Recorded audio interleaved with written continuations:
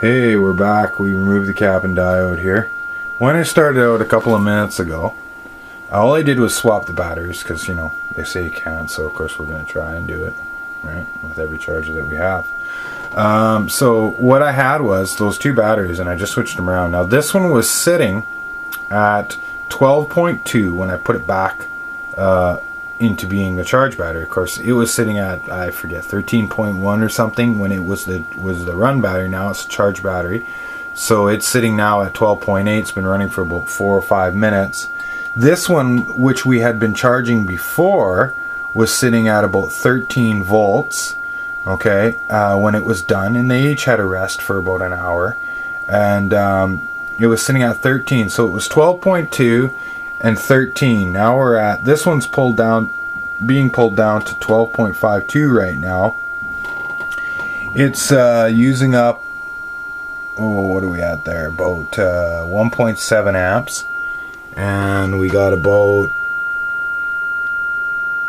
these meters are really tricky, but when I look straight on, I'm looking at just under 1.2, so it's got to be 1.18 or something like it. We'll call it 1.2. We'll call it 1.7 and 1.2. So that's drawn in input, and I took the diode out of the circuit too, so that we can eliminate that as a variable right now. And I'm running at fairly low frequency, but you can hear it, it's not that low. So I'm going to dump her down a little bit more.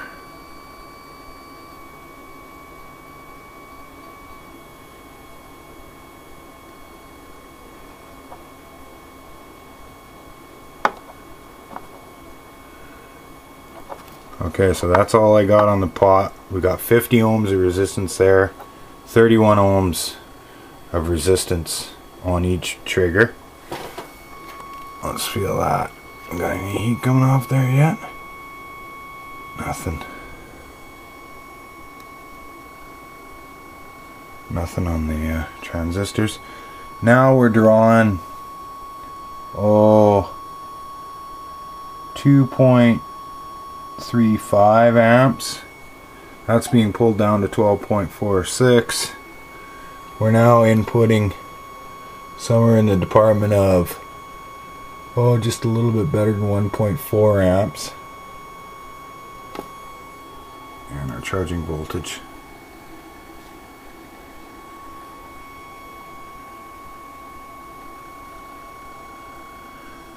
And that's about as low as I can go right now with this setup. So that's just straight up SSG. Of course, I can change these resistors quite easily. I didn't make it so that I can change the resistors on the base, but I think next time I do, I'm going to make it so that I can change everything. One thing I'll point out is that if you ever do this, I have a feeling that Lexan, you could ask 49er about this too, because I do believe he used something more like that. See, this is going to be for my big one. Now it's got some thickness to it. I believe this might be actually a different kind of plastic. Instead of acrylic, it might actually be Lexan or something. I'm hoping. But I can fit a lot of 2N3055s on that sucker. And but this is just a little piece of acrylic, and it was really quite difficult to drill without cracking. I busted a few. You got to go really slow and pilot stuff out, and get yourself a variable speed drill that goes really slow, and be very patient, because if you're like me, you know, and you drill a lot of holes, well, it would really suck to crack it right at the very end. But here's something that I never thought of before that actually works really good. For one thing, Crazy Glue works excellent. Like, I'm surprised how really on there these things are. The only ones that I screwed were my power connections, okay? Now, I managed to get all of these terminal blocks for free, because they're out of just various different things that use that. And I got all these strips here for $1 a piece on clearance, so I got tons of those things. But look what I did here, which is kind of interesting if you go to do this here. Actually, I'll lift this up. I glued those terminal blocks sideways. Okay, so that way you can run a wire in from the back, right? So here it is in the front, right? So it's the opposite as those ones, right? That makes it really handy because your connections are down below. So I actually have these two tied together and these two tied together. So there's a wire that comes in the back, then couples down to here, a wire that comes into the back, then couples down to there. So no matter whether I use one or the other, it's all good, right? So you got the choice of paralleling two resistors or whatnot. And I've been watching 49ers videos there really closely, and I seen how he was, you know, playing around with adding some resistors, and you know, I thought, well, geez, you know, that might be something you want to actually do, is just play around with it, right? And so I try to make it a little bit easy on myself, eh? But I think next time when I do it, I'm actually going to add blocks that are glued on like this for my base resistance, so that I can then I drop it into the base permanently, but then be able to drop one of these in. And the other reason why I did this, well, that's getting a little warmish, definitely a little warmish. This is the whole reason why I really think that, you know, when it comes right down to it, do this with MOSFETs. Like, seriously, you waste so much energy on your base circuit, it's not even funny.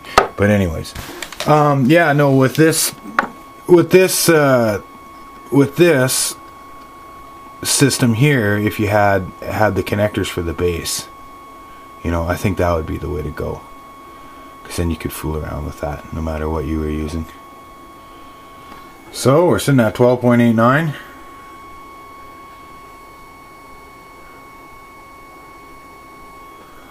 That's not too bad though. I'm a little tired for running numbers through my head doing the math, so I'll think about the math later. Like I say, you can only take this with so much regard anyways. And I'm not too sure. I'm not real good at listening at sounds to know what hertz I'm at. Let's feel this here. That's really nice and cool still. I actually think this aluminum is cooler. Would kind of make sense. This stuff does dissipate heat like you wouldn't believe. It's hard to get aluminum hot and stay hot.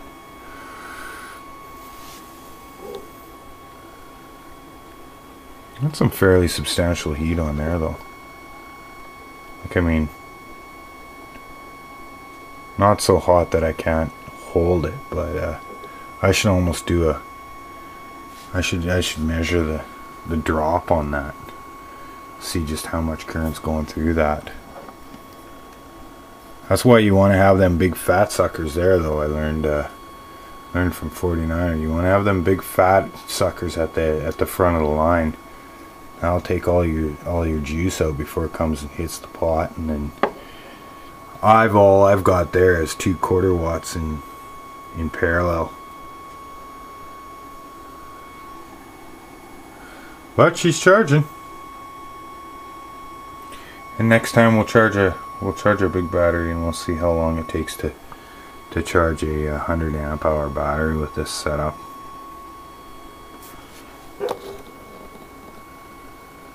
I should put a Pelche module on there. Charge a AA while I'm at it. Alright, thanks for watching.